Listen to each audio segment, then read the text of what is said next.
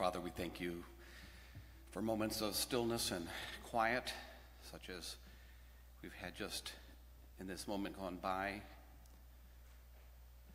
And we pray that you would give us those moments of quiet throughout our days, when we can stop and be reminded by your Spirit of your presence, of your care, that you're watching over our lives. We thank you for this opportunity that you have given us on this day, this Lord's Day, to gather, to worship you. We know that you have heard us, that you take delight in our praise. You've heard these, our prayers. And now, Lord, we pray that you would enable us to hear you as you speak to us through the reading of your word and our consideration of it together this day. We ask these things in the name of your Son, Jesus. Amen. Amen. Amen. If you would stand for the reading of God's word. You can turn in your Bibles or your smartphones or your tablets, whatever mode you have. And our Old Testament reading this morning, as we enter into Advent and read our text from the lectionary, Isaiah 60 for the first 9 verses. Oh, that you would render the heavens and come down, that the mountains would tremble before you, as when fire sets twigs ablaze and causes water to boil. Come down to make your name known to your enemies and cause the nations to quake before you. For when you did awesome things that we did not expect, you came down and the mountains trembled before you.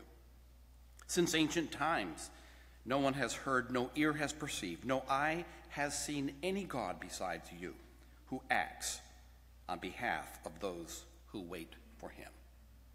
You come to the help of those who gladly do right, who remember your ways. But when we continued to sin against them, you were angry. How can we be saved?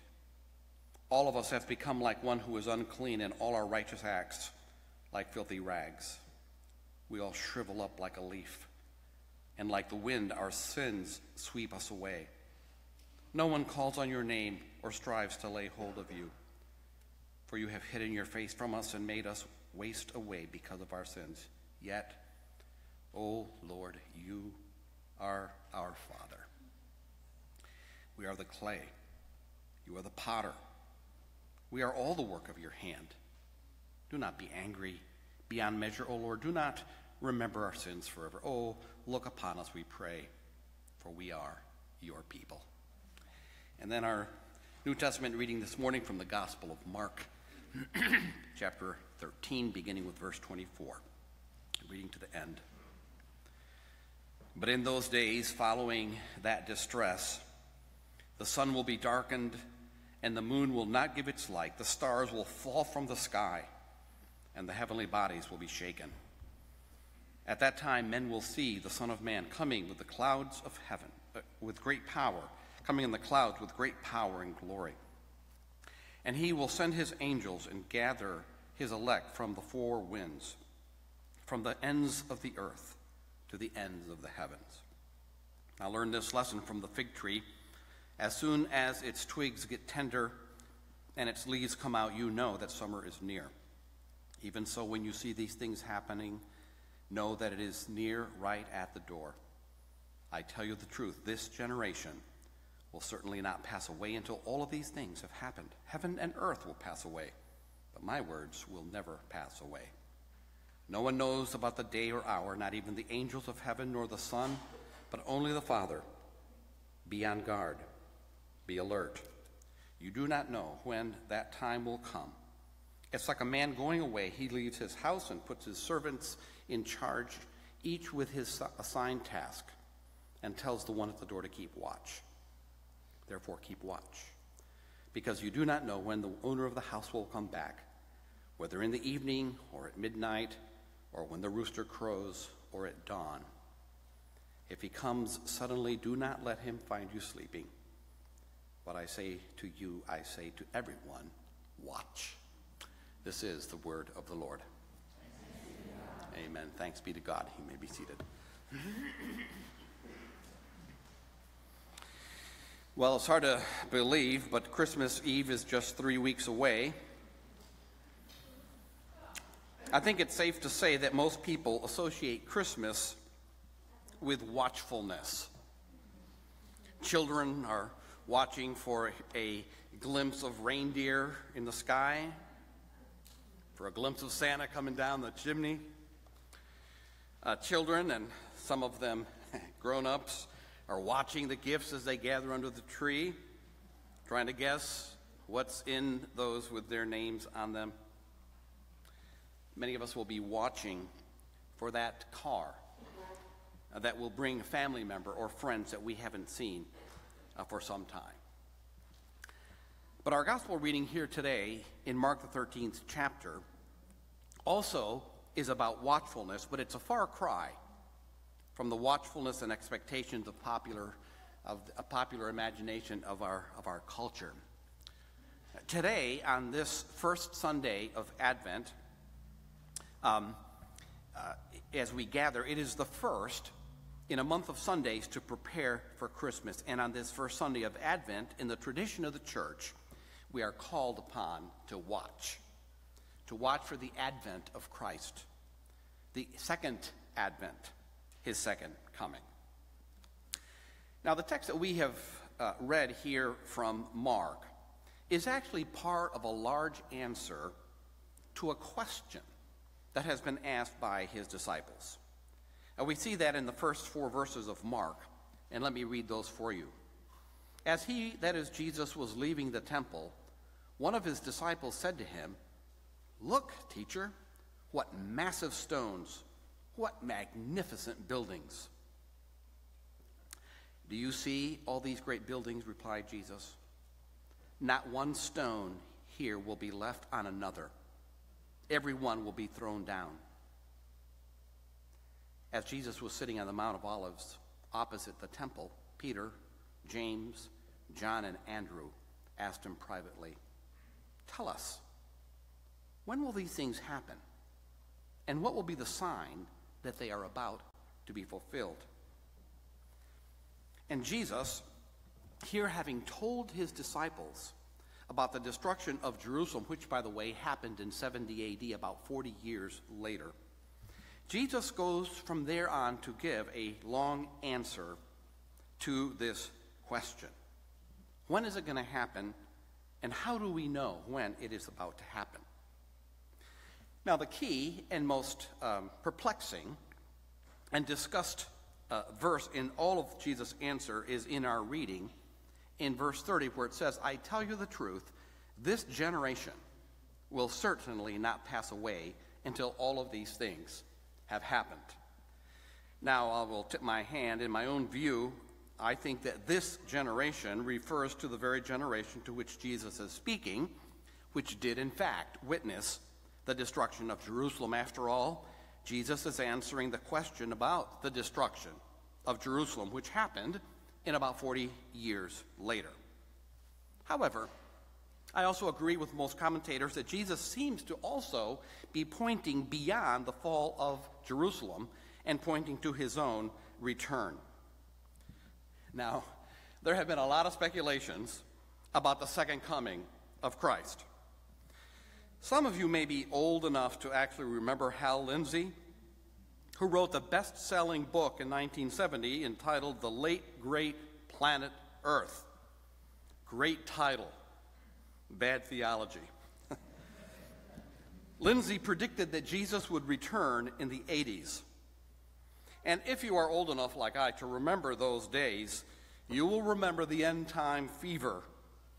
I can't tell you how many times we sang, "I wish we'd all been ready," during my college days. There was a general fear of being left behind. Of course, it was much later that I figured out that you actually do want to be left behind. There's a parallel passage in Matthew, the 24th chapter, which is actually exactly the same context, Same question, same answers of Jesus, except that Jesus' answer is much longer.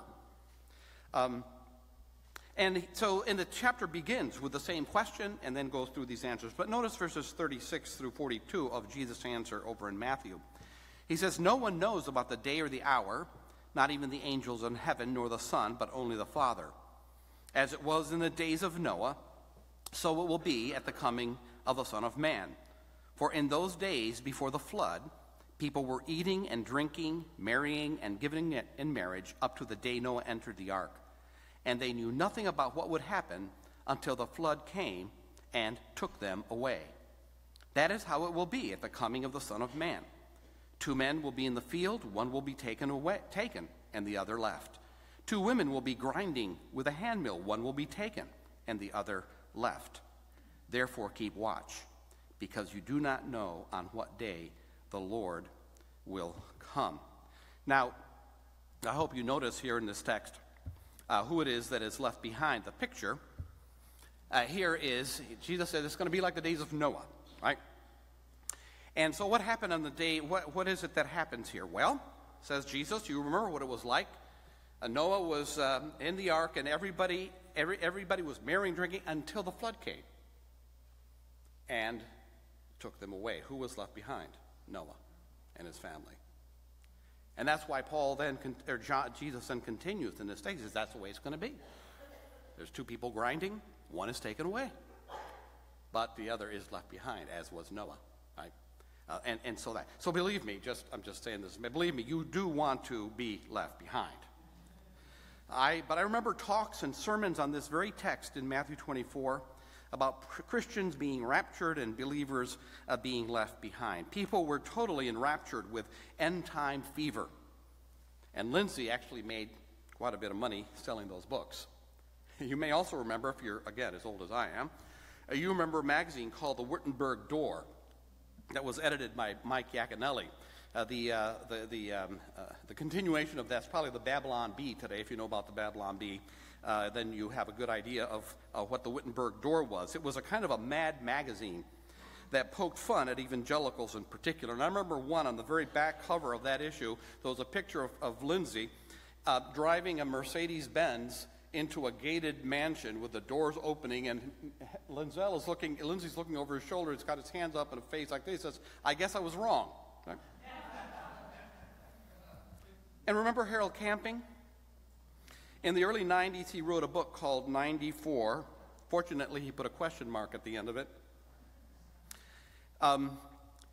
He famously said that he was 99.9% certain that Jesus would come in September of 1994. Someone who used to attend Grace brought the book to me and lent it to me. And so I took it up and began reading, and on the first page, Camping said something like, Jesus said no one knows the day nor the hour, but he didn't say you couldn't know the month and the year. And so I, at that very moment, closed the book, took it back to the person who had lent it to me, and gave them my review of the book. Camping revised his calculations, you remember. Came up with a new date, a new prediction, May 21, 2011, which I thought was a little strange because he had acknowledged before that one couldn't know the day, but this time he had a day, May 21. But Jesus did not cooperate, and he failed to appear. Well, you know, I could go on and on with false predictions of the end time and of the second advent of Jesus. But what are we to make of this passage here in Mark 13? Well, the one word that Jesus gives as a command is the word watch. In fact, it's the very last word of this entire response that Jesus gives to his disciples. He says to them, watch. And there are 2 things that I'd like to observe about the watchfulness that Jesus gives us to do. And these points are simply this: watch by believing in Christ and his coming. And secondly, watch by working in the certainty of his coming. So first of all, then, watch by believing in Christ and his coming. There's a huge assumption behind the words of Jesus. And that assumption is that he is who he claimed to be. Right? I mean, here's this man, here's Jesus, a man in the first century, and he's predicting the destruction of Jerusalem and predicting that he's coming back to earth one day. And the reality is that all of this is meaningless unless he is who he claimed to be. And he claimed to be the very Son of God. He claimed to be the Savior of the world who would die on a cross and pay for the sins of all of those who would believe in him. And this claim was demonstrated as true by his resurrection from the dead, which he also said would happen. So here's Jesus, pointing to a day when he would return in order to gather all of his people. 26:7, at that time men will see the Son of Man coming with the clouds with great power and glory, and he will send out his angels and gather his elect from the four winds, from the ends of the earth to the ends of the heavens. And dear brothers and sisters, and those who are visiting with us and those who may not know Jesus, there's only one way to watch with hope for the second coming of Christ. And that is that you believe in him as your Savior. That he died for sin, that he lived a perfect life, that on the cross, through faith in him, you can be assured that your sins have been atoned for, that Jesus has paid for them all. And that he lived a perfect life in order that his obedience, his record of perfection, could be given to you in exchange for your sin. That he rose physically and literally from the dead and will raise you too one day. That he has brought you into the very family of God, and that he will return one day to renew all things. And that at his return there will be a new heaven and a new earth where there will be no more death or mourning or crying or pain. That is why God became flesh in the person of Jesus Christ. That God so loved the world that he gave his one and only Son, that whoever believes in him shouldn't perish, but have everlasting life. You see, we watch for the second advent of Christ because we believe in his first advent, the birth of the Son of God, which is what we celebrate at Christmas. Scott Hotze puts it so well. He writes, if the church cannot proclaim and look forward to the second advent of Christ, then in all honesty, there is precious little sense in making much ado about his first advent in Bethlehem. If Jesus is not coming back to make all things new and bring in the kingdom he talked about all through his ministry, then any celebration of his birth really would be on par with the fantasies about Santa Claus and Rudolph the red-nosed reindeer, or the generic holiday spirit with which people try to get infused every December. If Jesus is not the Lord of Lords, who can come back at the end of history, then Silent Night has all of the charm and all of the meaning of chestnuts roasting on an open fire. If the whole world just generally resembled the little fantasy kingdoms in the mall, and that most of us try to approximate in our front yards each December, then the world would not need saving, and God would not have needed to go to the bloody lengths he did to make that salvation a reality. We celebrate and look for the second coming of Jesus because we believe in his first coming. Now, Jesus in this text in Mark uses apocalyptic language actually that the scriptures often use in order to point to and to signal God's mighty acts in history. And so you see, when Jesus says that the sun will be darkened here in our text, that the moon will not give its light, that stars will fall from the sky, he is not talking literally about the moon, about the sun and the moon and the stars. He's talking about God's mighty action, his intervention in human history. He's not talking about astrophysics here.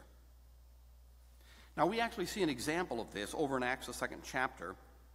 On the day of Pentecost, the Holy Spirit, the third person of the Trinity, enters into human history and gives birth to the church.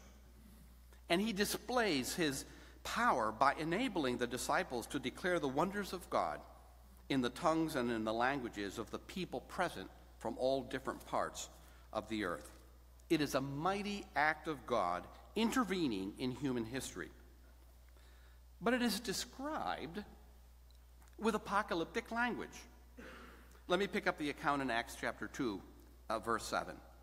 So here are the people that have heard the apostles speaking in all of these different languages, and we read. Let me start in verse 7. Utterly amazed, all of these people, they asked, "Are not all these men who are speaking Galileans? Then how is it that each of us hears them in his own language?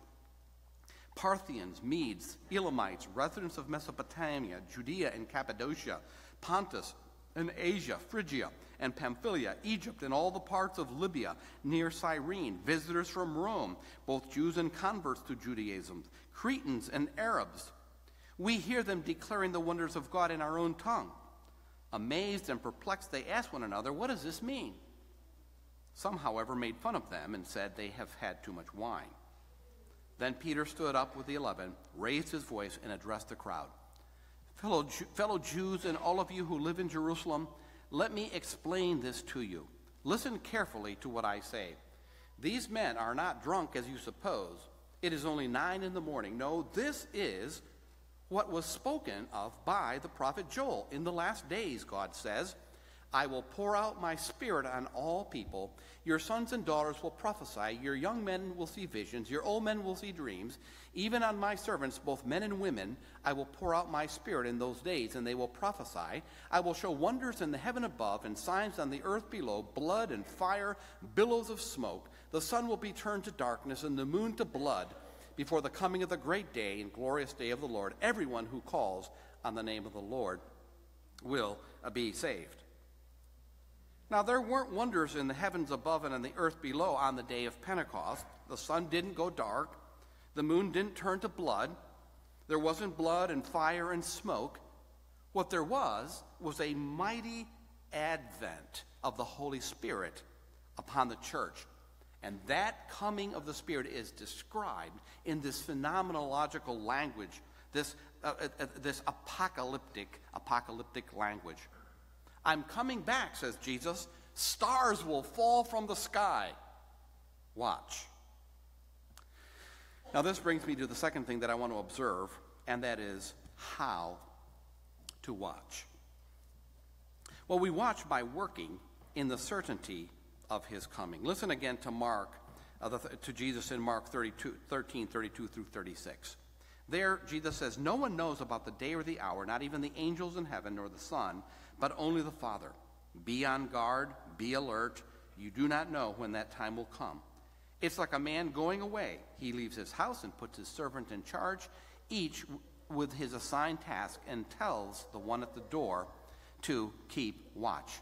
Therefore keep watch, because you do not know when the owner of the house will come back, whether in the evening or at midnight or when the rooster crows or at dawn.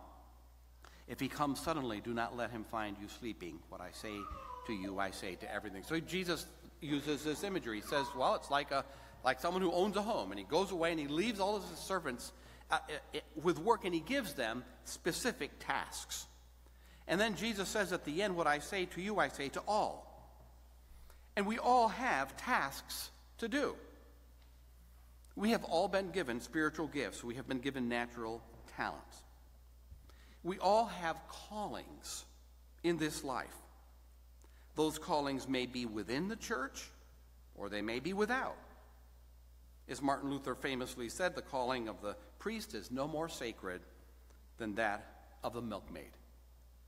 In an article last year, Dan Doriani, who is a professor at Covenant Seminary, was writing about Martin Luther, and he wrote, "Martin Luther probably did more than any Protestant to establish the theology of work many Christians embrace today. Like no theologian before him, he insisted on the dignity and value of all labor. Luther did more than break the split between sacred and secular work. He empowered all believers to know their work served humanity and enjoyed God's full blessing. He insisted that the farmer shoveling manure and the maid milking her cow please God as much as the minister preaching or praying. Further, as we work in our God-given station in life, we become agents of his providential care. God is milking the cows through the vocation of the milkmaid. Through our hands, God answers the prayers of his children. We pray daily for bread at night, and bakers rise in the morning and bake it. The same holds for clothing. God gives the wool, but not without our labor. If it is on the sheep, it makes no garment.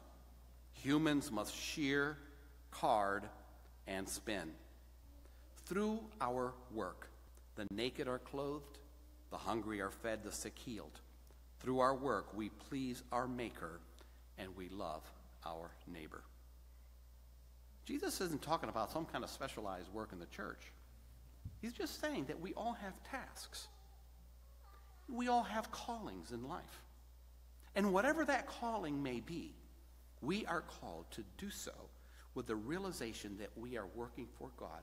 And we do our work, we carry out our calling in the expectation that Jesus is coming back, and we work with that in mind. We work with our eye towards his return, and we watch. Now, the text here in Mark, at the end of this, just simply goes on to the next event in Christ's life. But in Matthew's account, which I've noted in 24, which is the parallel passage to this one, Jesus actually goes on from here before he goes to that next event. And what immediately follows in Matthew's gospel is the parables of the 10 virgins, the parable of the talents, and the parable of the sheep and the goats. Now, we don't have time to go there, but if you are familiar with those texts, you know that they all have to do with being ready to give an account for whatever has been entrusted to us. The call of Jesus to watch is a wonderful reminder, actually, that we are able to serve him throughout our lives. And that, as Jesus says elsewhere, we can lay up treasure in heaven. That reward awaits for faithful service, no matter how menial or insignificant it may appear in the eyes of the world. But it is also a warning not to squander God's gifts in this life by living to serve ourselves rather than Christ. And so on this first Sunday in Advent, as we prepare for Christmas, let us look in faith to Jesus, who came as a baby born to the Virgin Mary in Bethlehem, to Jesus who will come again in great glory. And let's live each day of our lives before him as we watch for his return. Stars will fall from the sky. Watch.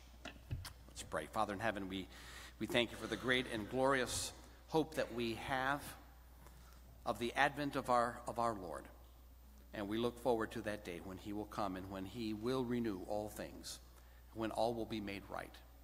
And so, Lord, as we prepare to celebrate that first coming of Jesus, may we also keep ever in mind that great, wonderful, and eternal work that he has done that will be brought to fruition and completion at his second coming. We pray this with thanksgiving in Jesus' name.